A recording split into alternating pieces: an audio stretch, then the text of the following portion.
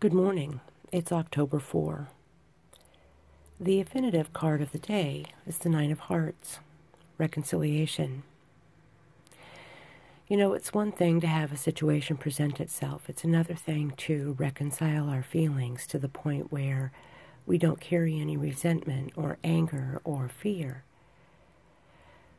Everything that occurs in our lives is an opportunity to learn how to react in a positive, healthy, and successful way.